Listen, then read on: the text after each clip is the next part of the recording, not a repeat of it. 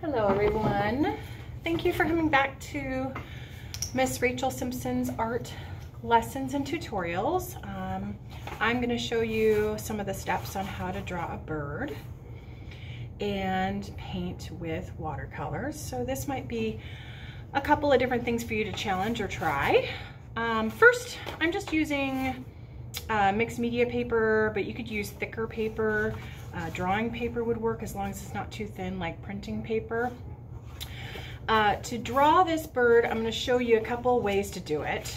The first step is get a pencil and get an eraser, and then you're going to draw the body, which is like an egg shape or an oval when you look at it this way. So this shape, and I'm drawing very lightly when I draw my shape so I can erase it, okay, for my body and for my head. So here I might just go, all right, I'm gonna erase this line so I can't see it very well. Okay. And you can take an eraser and just lightly erase it so it's not too dark. We don't want it to be too dark. And then after you do the head shape, which is, see how it's slanted this way and the head is right there? Then I'm going to make the eye, which will be around there. And I'm not going to fill it in yet. I'm just going to draw where the eye goes. And then I will be drawing this nose. It's the start of the beak. So I'm not actually doing the whole beak. I'm just doing part of the beak. And then I'm going to do the wing. So the wing shape starts like this and it goes to the back. There. Then the tail, which comes from here and it goes almost straight down, and this is the bottom of the tail too. Next, we're going to go back to the head and we're going to fill in that neck with the fluffy fur that will be there later.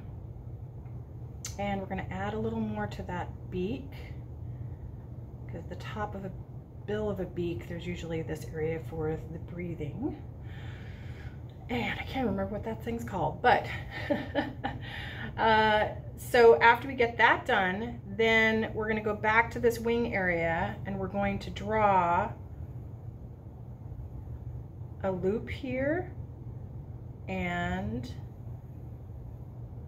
that's the end of the feather, and it's going to go all the way back up, so it kind of goes like this. And if I look at it kind of funny, it reminds me of pointing a finger like that, so you could turn your paper if that's easier. And then we will figure out this tail down here. So this tail here is going to come down and it's going to be at an angle like that. Next we have the legs. Now the legs, first you got the fluffy part of the leg connected to the body, and then there's two of them, two little humps for his two legs. Here's where we're going to get our eraser out and erase that line behind there. See? Okay, and then let's see, we've got the next step for more details of the feathers. So there's two patterns here. There's a pattern that goes like this, and I'm going to draw kind of heavy so you can see it. And then there's a pattern that goes down to, see this curve down here? So this curve is going to go back up. And there's another one for another feather grouping when they fold their feathers and their wings. Now down to the tail, usually when you see a bird land on a tree branch, they actually have more than one feather on their tail. So we're going to add another layer behind of a tail feather that goes back behind it. The other thing that we're going to want is his legs. He needs to have two lines for this leg, and I'm going to notice how they're angled like this. Legs for birds don't go straight down, they kind of angle out. And this one. Again, if you need to erase it because you made that line too big, you can. And also we're going to go back up to the head and figure out, see this crest, his feathers right here? So we are going to draw that. The next step is you draw this arch going over his eye, kind of like a giant eyebrow, and out. And before we get farther with that, I also want you to pay attention to see his cheeks and his face. So we're gonna draw like a very loose backwards C right here. I'm gonna actually draw it a little differently. We're gonna go like that, there we go. And then we will be doing a little more for the front of his beak. So this beak went right here, but his neck has to be fluffy, so it's gonna attach to the rest of his head there.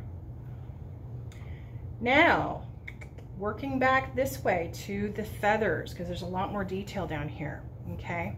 So what we're gonna work on is lines first before you add the details. So remember that there's a pattern like a sun right here or a flower. I'm gonna add rays or lines for the feathers and the wings here first. Then I'm also gonna do a few down here. But notice I'm not drawing all the way down. I'm just drawing 3 lines. And then in this one will have a couple lines too. And to make this help you make sense of this, I'll show you what I mean. These lines will turn into something.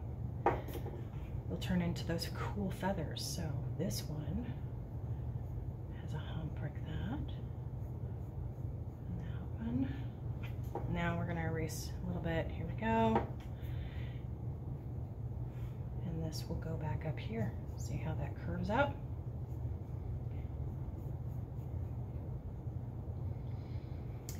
The legs will also have, oh, one more feather here. Down here, there will be some more feathers here. So we'll just fill this in, see?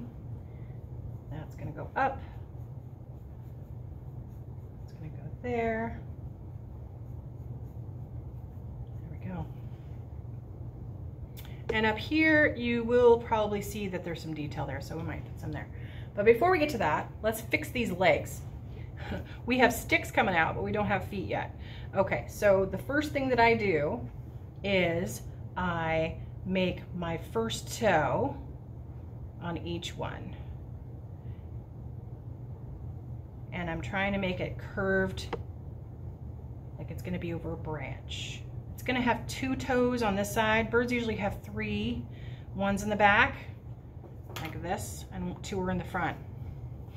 Next, I'm gonna take my pencil and draw the start, not the whole branch, but the start of the branch that he's landed on the tree. Okay, so we've got that part done. We've got these feathers down here on this wing. We do need to add some feathers onto the tail. So here's how I do this. And I didn't do it on this one, but you know what, I should. So here's how I will add some tail feathers. I'm gonna do some lines like that, all the way down to the end of the tail, okay? So here we go. There we are. All right, so we're almost done. This is pretty cool. Next, we're gonna add some feather details for his face. Let's start at the face because we haven't touched that in a while. It looks like he's missing things there. So for his face, we're gonna go like lines like this, arching up for the feathers, and this is gonna go back behind his head. It looks kind of like a fun mohawk for this bird. We need to fill that in right here, and I'm gonna use my eraser and erase some of these extra lines inside the head so we don't see them all, because I'm gonna fill it in with feather marks right here and feathers right here.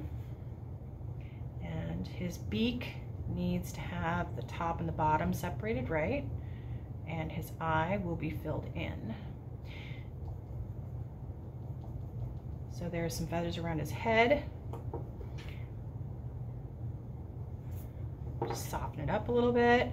You can actually add some lines that kind of make the edges of his belly and his chest a little softer. Okay, and you can add some more soft feathers on above his leg area. Okay, there we go. Now to soften up his wings, we're going to add a few.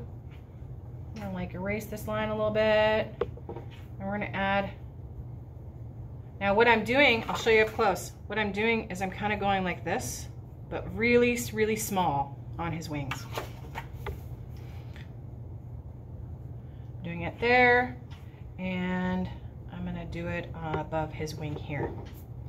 Okay, so hopefully this will give you an idea of how to draw a bird, and then you can paint him. The branch, you know, branches are kind of fun because they're organic, they're oblong. You don't have to make it perfect or symmetrical. You can just make it kind of wavy and choose to make it go out a little bit. He's on the end of this tree branch. All right, so there's a few more details I think I would add, and that would be some more feather lines in here. But overall, I'm pretty happy with this bird. It's got the start of all of the areas outlined for my painting. Okay, so let's go back to this first drawing that I did. I drew it twice so that I'd have one as a backup for painting on. Okay, and now I've drawn it 3 times, but that's for your input and your helpful. To be helpful for you, I mean. So next, you have a choice here. You can either choose to leave it with pencil and paint with watercolor, or you can use a Sharpie marker or a ballpoint pen even, or a Flair pen, any kind of black pen, and outline marks on your bird if you want to. I think it's going to be kind of fun, so I'm going to outline one of these birds. If I can open the cap. Oh my goodness, it's stuck. Oh, it's really stuck. Okay, so I'm going to outline this bird here. I'm not going to outline all of it, but I'll give you an idea. So here's what I was thinking. To make the lines kind of pop, I was going to do some highlights with my marker. Maybe not everywhere, but who knows? Just kind of go with it.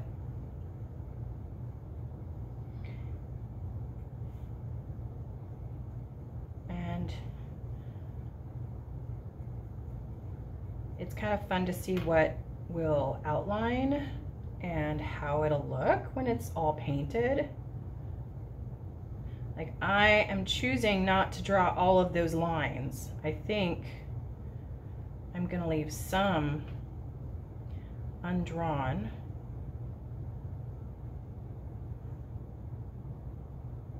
With just pencil, and some will have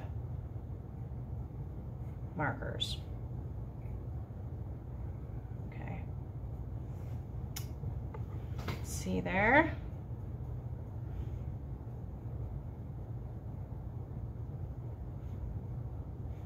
All right. His tail, definitely the outline or contour line. And his legs.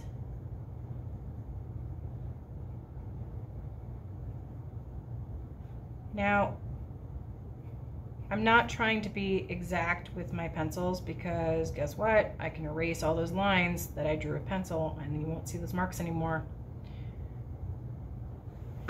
All right, so here's the bird with the outlines. I think it looks pretty nice like that. I'm not gonna outline the branch. Just wanted to focus on some of the bird. And I'm going to take my eraser and just gently erase some of those marks so it's paler. Okay, so here we go. I've got a couple of paints out for watercolors that I wanted to show you different options that you might have at home. You might just have a Crayola type selection, which is fine. You might have a travel kit of a watercolor kit that you can take and use. Some people have that, not everybody, but that's an option. I just sprayed water on all of my palettes because it would rehydrate those paints and be easier for me to use later.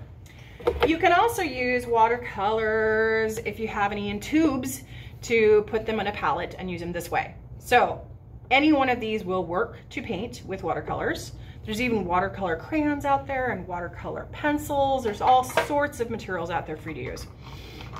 Okay, so I didn't get very many small brushes. Let's see. Oh, here's a few. Okay, here's a few brushes. This is kind of big. All right, so now I will show you the painting part.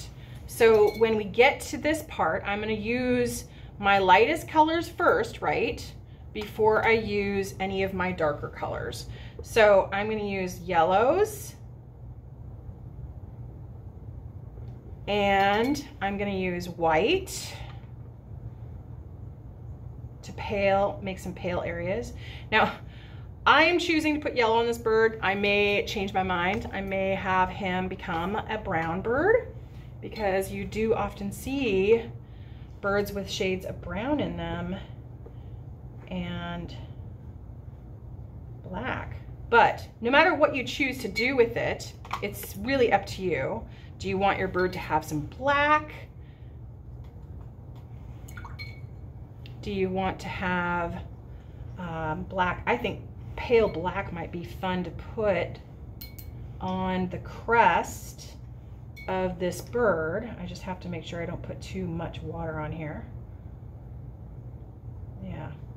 And maybe I'll go back and I'll darken it a little bit more. But you can choose to have a little bit of color or a lot of color. I love using watercolors because you can kind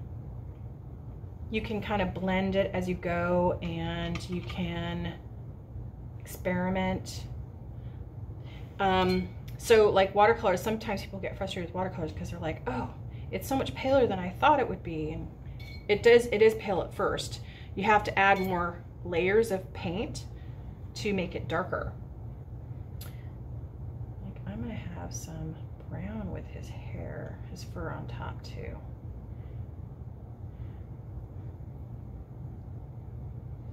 So what I'm saying is that you have to go slow and be patient with watercolors and not put all of them together all at once. Because if you put all the colors down on the paper at once, it'll become a big, wet mess. And maybe you've experienced that before and you're like, oh, that's why watercolors are something I still need to learn how to do. So I am choosing to do just some touches here and there of some brown, and I might go back and put some shades of black here. It's up to you. The nice part about this is you can play with it. You can do it a little bit now, let it dry, come back to it in a few minutes or later in the day or tomorrow. Don't do it all at once when you paint. I think painting is better if you actually slow down, because when you slow down, you might notice something that you didn't notice before when you were listening to music or getting distracted by the TV show in the background or something like that. So I'm going to stop, I'm going to pause with the painting, and I'm going to think about how I want to add more color.